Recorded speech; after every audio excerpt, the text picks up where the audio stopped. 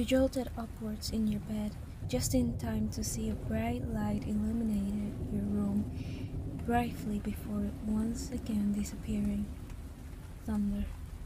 You thought as you braced yourself for the next onslaught of noise, building up your comforter under your chin. You squeezed your eyes shut and your breath picked up. Ever since you were young, you despised thunderstorms.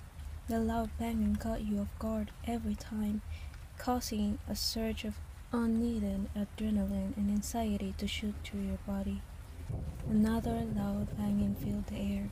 A pitiful whimper left your throat as you felt yourself start to shake. "Crap!" Denki exclaimed as he was running through the rain, his book bag over his head as he tried his best to avoid the rain pelting him and soaking through his uniform. He had been trying to work on his homework after class when he passed out only to be awoken by the thunder. At first, he thought nothing of it, and his body tried to lull him back into sleep, when one word flashed through his head, making him quickly scramble to get back to the dorms. That word seemed to be playing on repeat in his thoughts as his worries about the storm spiraled. YN. He couldn't stop himself from worrying about you. Ever since the first time he found you cowering in your closet while a storm raged outside, he felt his scalp twist as he pulled you from your crouched position, your eyes bloodshot red and puffy. You always seemed so strong in training, but here you were reduced to a shaking, whimpered mess. That scared him more than anything. Ever since then, as soon as Denki hears the telltale signs of stormy weather, he rushes to you and refuses to leave your side, no matter how much you brushed it up or pleaded for him to leave. After all, it was embarrassing. Finally, Denki reached the dorms. He quickly rushed in, taking off his shoes in a haste, almost falling in the process, before he rushed to your room, dripping rainwater. Slowly, he opened your door, letting a beam of light stream in from the hallway, revealing you as you shook under your covers, hand over your ears. He was by your side in a heartbeat. The second you felt his hands on you, your eyes flew open, a fresh wave of tears falling down your cheeks. Denki was quiet as he slid into your bed next to you before pulling you close to him, wrapping an arm around you protectively as you hid in his chest, acting as if he could fend off the entire storm. Judging his quirk, however, he possibly could. You jolted hard into Denki's chest. As a response, he held you closer. He started running his fingers through your hair as he looked down at your tear-stained face, the terror shining in your glossy eyes. "Hey, YN," Denki whispered, his voice soft as he ran his thumbs across your cheek, catching a few stray tears before he wiped them away.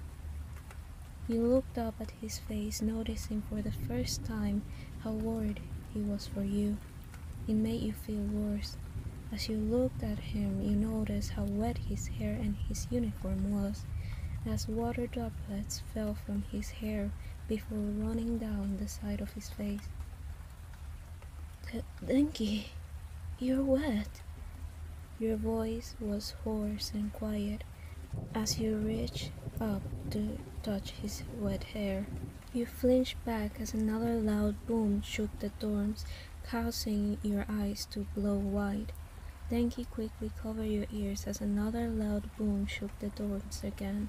Bakugo could be heard yelling at the thunder downstairs, but Denki paid no mind as he tried his hardest to get you to calm down. His efforts to muffle the sound of the thunder proved useless when he had an idea. Moving Denki tried to take his hands off your ears, only for your own to fly up, pressing his to your ears once again.